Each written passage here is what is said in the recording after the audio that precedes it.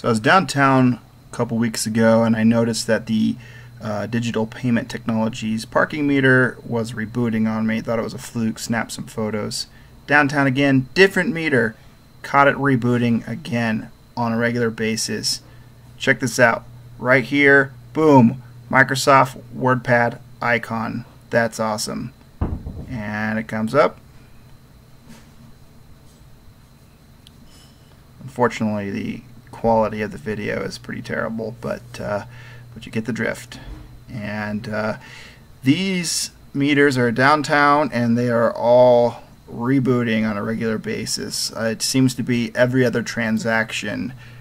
They go into a reboot, copy some files. You see some old Windows XP icons, media player, WordPad, My Documents, etc.